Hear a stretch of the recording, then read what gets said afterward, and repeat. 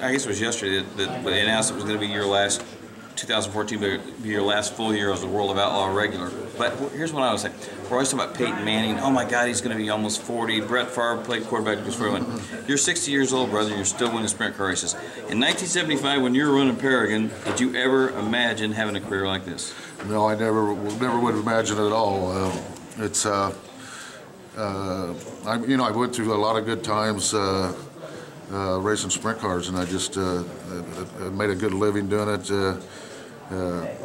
And I had a dream come true. You know, I remember from the first day I went to school, the teacher asked, "What do you think you'll do when you grow up?" I said, I'm going to drink beer and race cars and chase girls. No, I didn't say it exactly like that.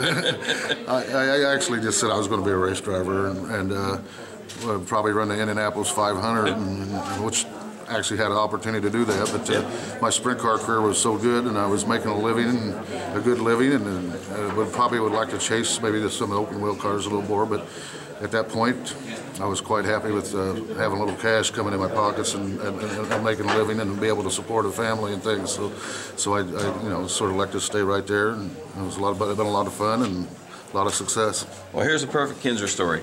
You're a rookie at Indy, and your crew's a bunch of sprint car guys, and you get up to 200 miles an hour just like that, then you crash. And I chased you across the parking lot, and you got your uniform, and I said, "Kinser, where are you going?" You said, "I can still make hot laps at Bloomington." I said, "What happened? You were going so good." He goes, "I'm not sure. It just got..." But then you get to come back and make the Indy 500. You get to run a year in NASCAR. But I think everybody identified. A.J. Foyt told me once, he said, Steve Kinser would have been a star in the 60s. That's how good he was. And that's a pretty good compliment. Well, that would be a compliment, and that air probably would fit me really well, I would say. And I didn't miss it by a whole lot. Nope. just kind of, but no, it's the thing about me is I enjoy racing so much, and it don't matter what kind of racing it is. Especially got a love for open wheel racing, and you got to have coming around, being around Indiana and stuff. You just it's just a place where you grow up, and just that love and passion there. Party Like Jones is 80 years old, Steve, and he's always telling me, I've never officially retired. And this is just going to be your last year as a full-time World Outlaw driver. It's not necessarily going to be the last time you drive a sprint car. Well, I really don't know that. That I can't answer. I won't. I'm not saying that. I'm not saying that it's not going to be either. You know what I mean? It's definitely going to be my last competitive year to follow 100% of the schedule for sure. And now whether I go ahead and race any limited scheduling 2015, I don't know. I just can't see you just retiring to the golf course.